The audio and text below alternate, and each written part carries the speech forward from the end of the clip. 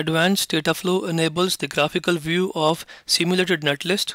To enable this option, go to Design menu, Settings, Simulation. Here enable Generate Data for Advanced Dataflow. Let's compile the design. Everything looks okay. Now we will initialize the simulation. You can bring up the Advanced Dataflow window by clicking on the icon and then dragging the module in the Dataflow window. Or you can right-click on the module and choose the option Add to Advanced Dataflow. You can double-click on the module to see what's inside the module. Let's check some options of pins from context menu.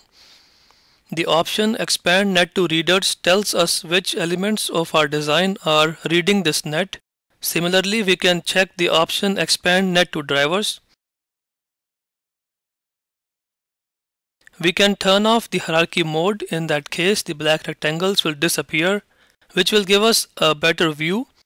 This is called flat mode.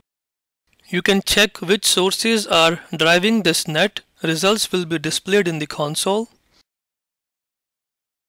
We can turn on the gray mode. In that case, everything will turn gray, but the selected net will be highlighted in red.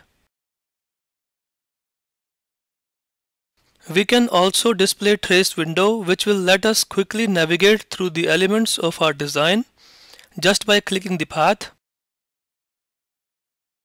If you run the simulation, you can see the values changing on the nets.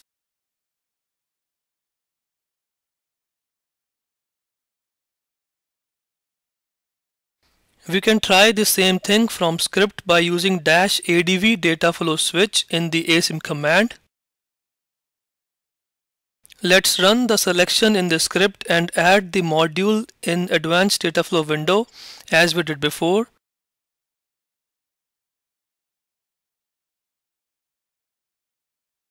Thank you for watching this presentation.